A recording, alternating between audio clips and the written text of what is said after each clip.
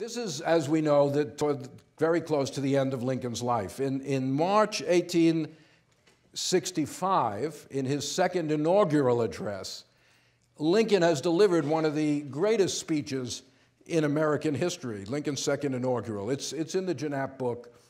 Like the Gettysburg Address, it's incredibly brief. It's only 800 words. It takes about 5 or 6 minutes to deliver.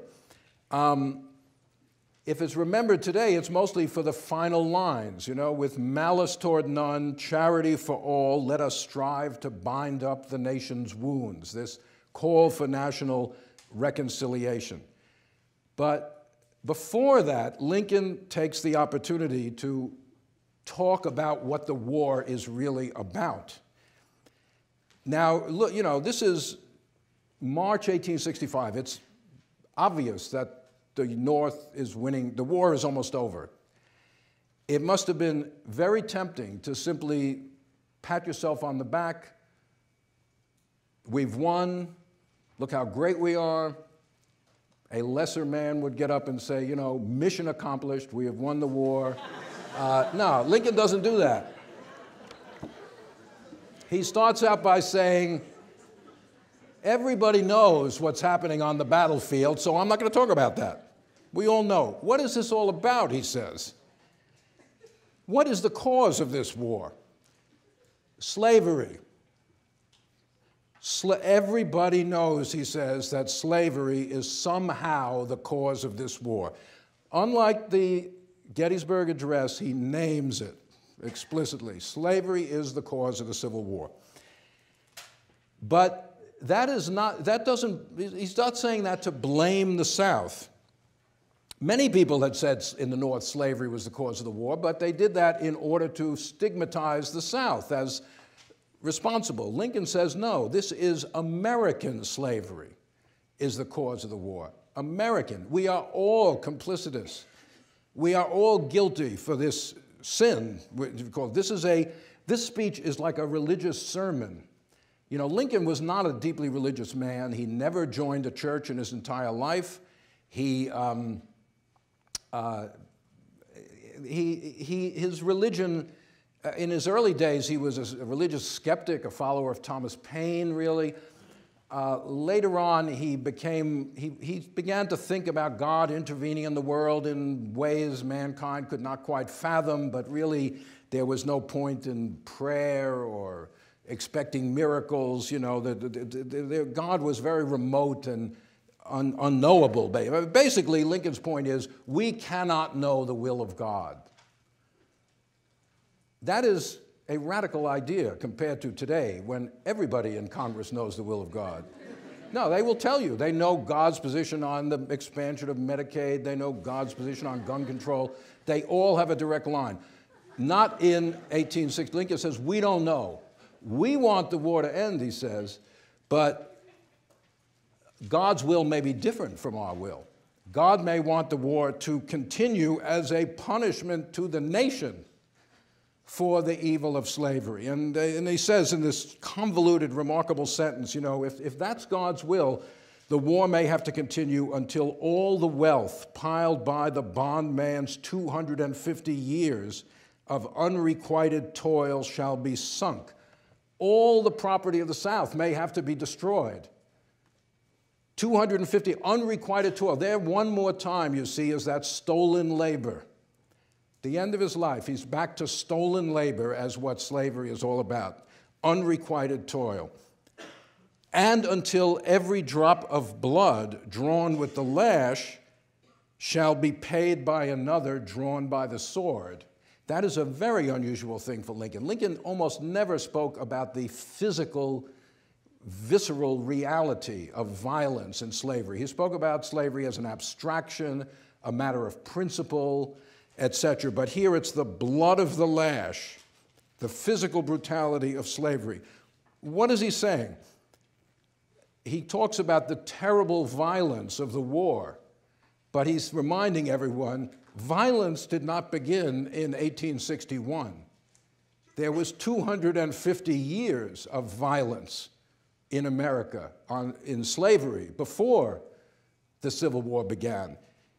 This is almost like John Brown, and not that Lincoln is channeling John Brown, that slavery created by violence, sustained by violence, can only die by violence. That's what Lincoln is telling. So that is the moral balance here, the terrible, terrible losses of the war and the 250 years of slavery. So what is the moral equation? Lincoln is asking people to think about the legacy of slavery. What is the legacy for this country of 250 years of stolen labor and violence? What is owed to these slaves? Lincoln doesn't put an answer out there, but it's a very remarkable speech in trying to force this issue into the consciousness of a triumphant North, which doesn't want to hear about it. They want to celebrate and pat themselves on the back. In fact, this speech is quite unpopular, and Lincoln is kind of disappointed. And he says somewhere, he says, well, I know people didn't like my speech much, but, men do not, something to the effect, men do not like being reminded that their aims and God's aim may not be the same. So there's this kind of modesty he's calling for, which is not very in much evidence at that point.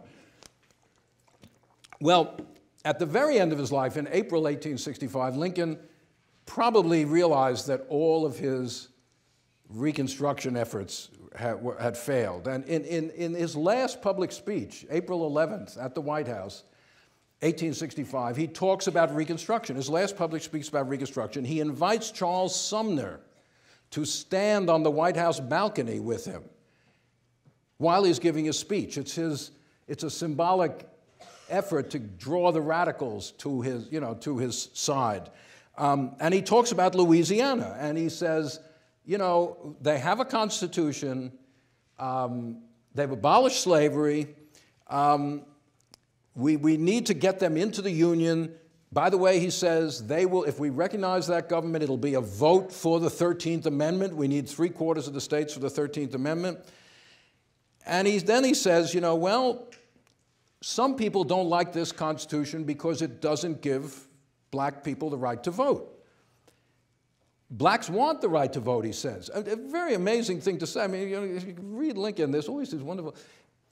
Who cares if black people want the right to vote? Before the Civil War, no president would have paid any attention to that in the slightest. But here's Lincoln's, that's part of the agenda now. That's part of the situation. They want the right to vote. That's part of the equation here that we have to think about. I myself, he said, would prefer that the vote were now conferred on the very intelligent and those who serve our cause as soldiers. This is now saying publicly what he had said privately to Hahn the year before, right? First time any American president has publicly stated support for any kind of black suffrage. Now, it's not universal suffrage, it's not universal manhood suffrage, but Lincoln, by this point, is wherever he started out on race, he's now way ahead of the curve. At this moment, only 5 northern states allow any black men to vote. They can't vote in Pennsylvania. They can barely vote in New York. The property qualification is so high for them. They can't vote in Pennsylvania. They can't vote in Ohio. They can't vote in Illinois, where Lincoln is from. But nonetheless, Lincoln is now saying we need to at least give some African-American men the right to vote, especially these soldiers, as he had always felt. Well, of course, Lincoln didn't know this was his last speech, right? But it was. And some people say John Wilkes Booth was in the audience. And when he heard about this, the conspirators had planned to kidnap Lincoln and hold him as a sort of hostage.